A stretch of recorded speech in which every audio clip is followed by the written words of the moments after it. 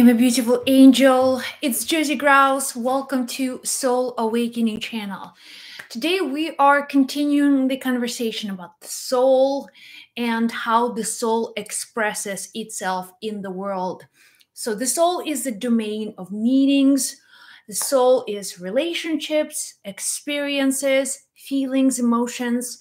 And one of the ways that the soul transcends the karma, right? So the transcendence of past experiences and moving into a dimension of better possibilities, creative possibilities. So that's what, in essence, what the soul truly wants.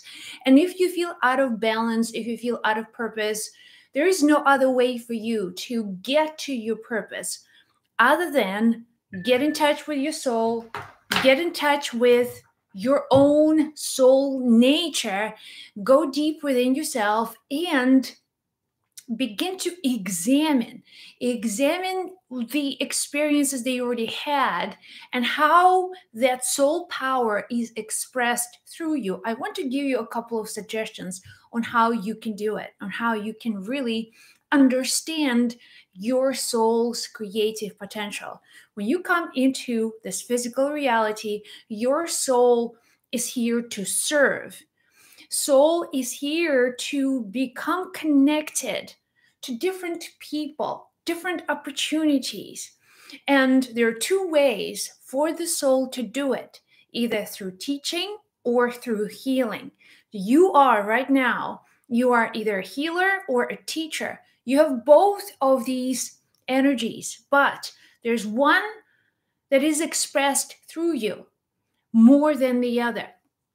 And when you understand what are you really good at, your soul wants to offer healing. It could be energy healing. It could be any other way. You may choose to go into medical profession. You may choose to become a healer, Reiki healer, crystals, a medium. So these are all forms of psychic healing, energy healing.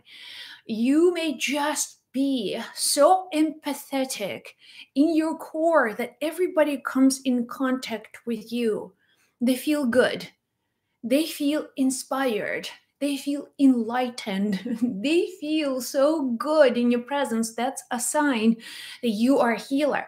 For your soul, this is a healing possibility. That's what you can offer. That's what you can serve with as a healer. So understand that you have both of these energies, right? The expression of the soul is both the healer and the teacher. But in this lifetime, you could be a true, genuine healer or true teacher. So let's look at these two different areas which your soul may choose to express itself.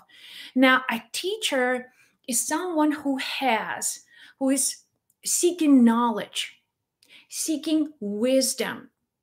If you find yourself reading books, being interested in knowledge, you may be very technical in the way that you see the world.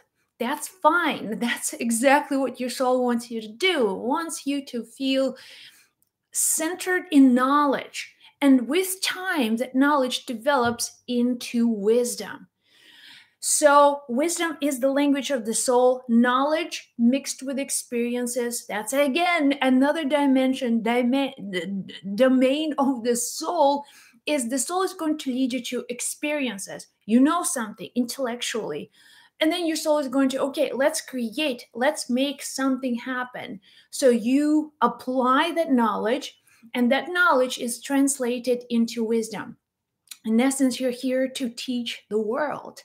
You're here to help other people who are seeking information, who are seeking specific techniques, resources, strategies. That's what you will be able to provide to people. And soul, as a teacher, is going to lead you to many, many different possibilities to express your teaching gift. Now, teachers do not have as much empathy as the healers because, again, the healer is someone who is just by nature of their presence in the world, just it uplifts, it uplifts the feeling and vibration of the teachers.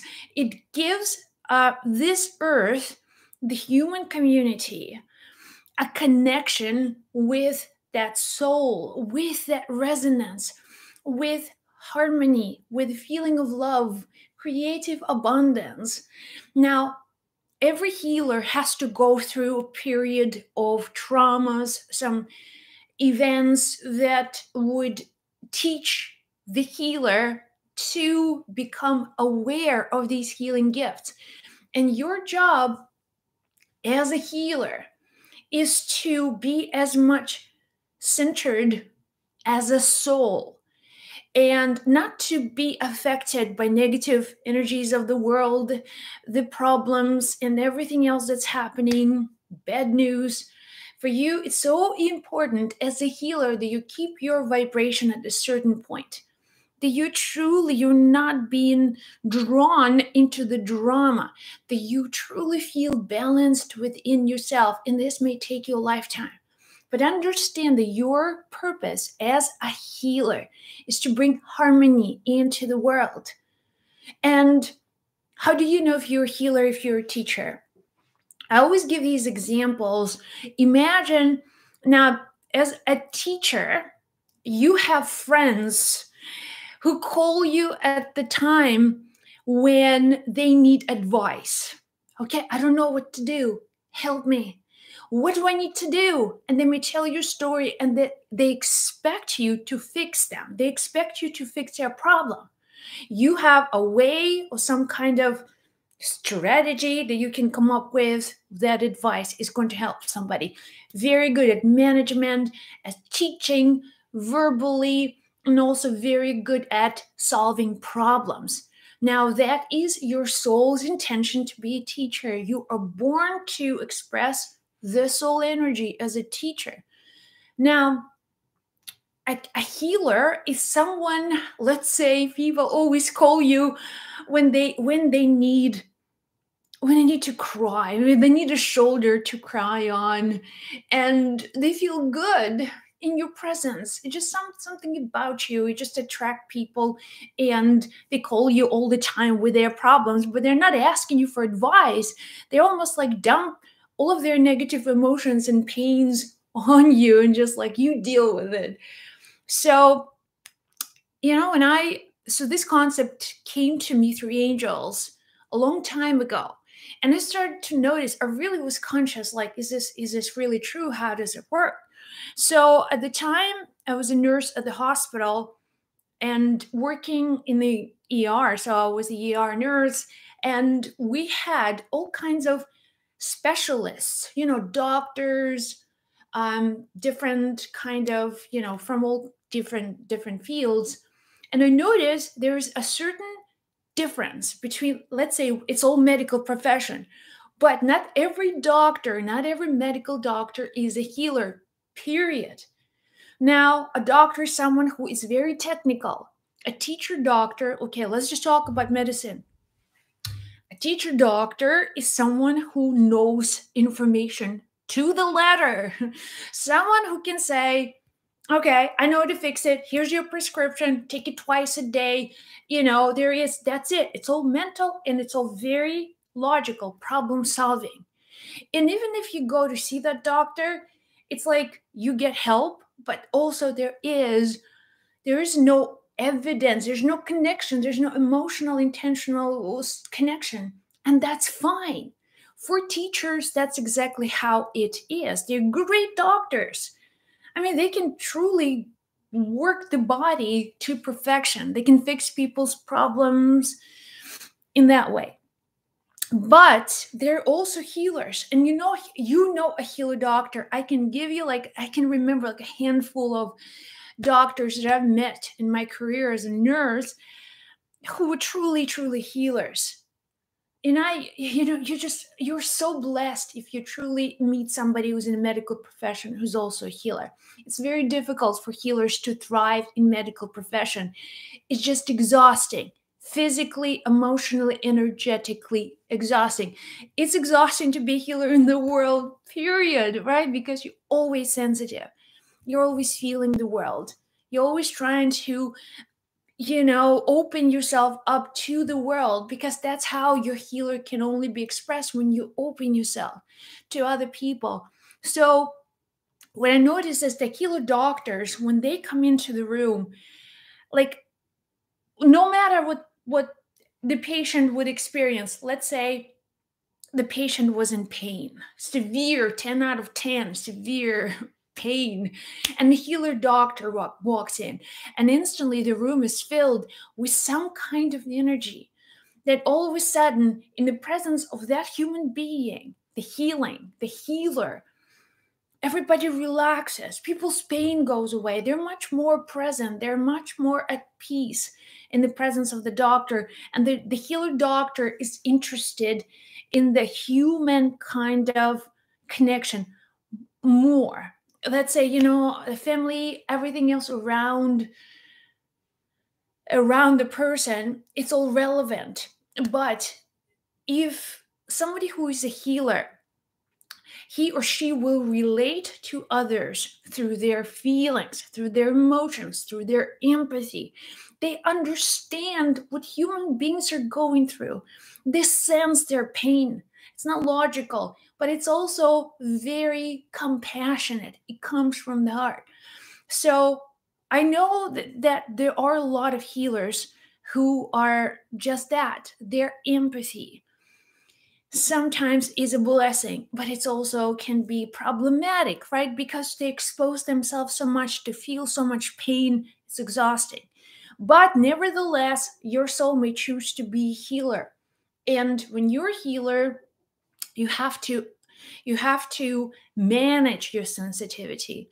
You have to be able to manage your own emotional state. If you don't feel well, it means that you have not been taken care of your own healer. And it's like, healer, heal yourself. Healers are people who have experienced pain in the past, because that's who they are. They're healers. They want, it's like a database of painful experiences that a lot of healers have to go through in order to gain access to this healing field, and they can understand the human experience. They can understand the dimensions of human suffering more than anyone else. So we are all healers and we're all teachers. But in life that you have chosen, the life that your body is now, you may have one or the other. So the problem is just a few points about teachers. Teachers can become sometimes obsessed with information. They can be so fixed at their problem solving that sometimes they don't place the importance of experience and human emotion. I feel you. I love you. So for them to experience love and emotional physicality, it's not as easy as for someone who's a healer. A healer, they just hug everybody. They're all, they talk about angels. There's so many healers in this world. So your soul is here to express itself through the healing modality or through teaching, and help, when you understand that if you are a healer, then fully embrace that gift in you. Okay, embrace it. You can bring so much beauty into the world. You can make this whole planet, just with you, just with your energy, you can make a difference. You can make people feel alive. They can feel like they belong.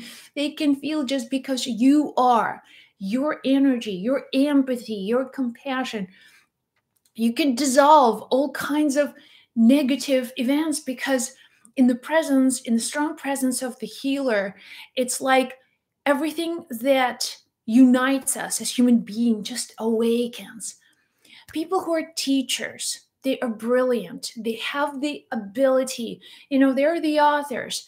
They write books. They create stories. They bring so many people together. They're networking. They create, they solve problems every single day. So we need both. We need all the healers and all the teachers. But in essence, when you fully embrace your role as a teacher or a healer, it gets so much easier for you not to relate to the world, because you know what other people expect of you, because you know why people are attracted to you.